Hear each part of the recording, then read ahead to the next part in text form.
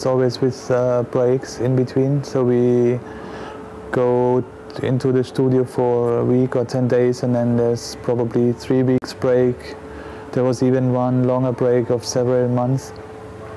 And these breaks are really important for us to listen to the songs again and to reflect if whether a song is good and fits on the record or not, and what other elements a song needs, for example.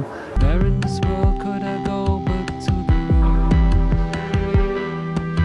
that takes me away?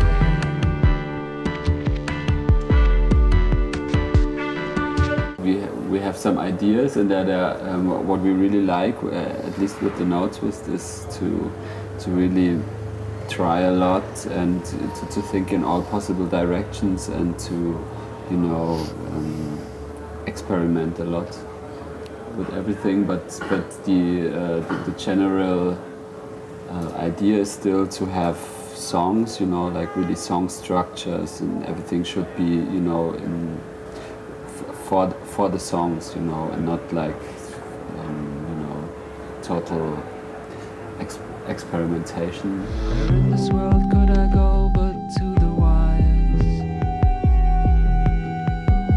Where in this world could I go but to the speeding wires? For us it was very logical, because you know, we always we started listening to more and more different music, and always try to find a way to take elements of this and also integrate it into our own music. So you know, for us it was really more small steps, you know.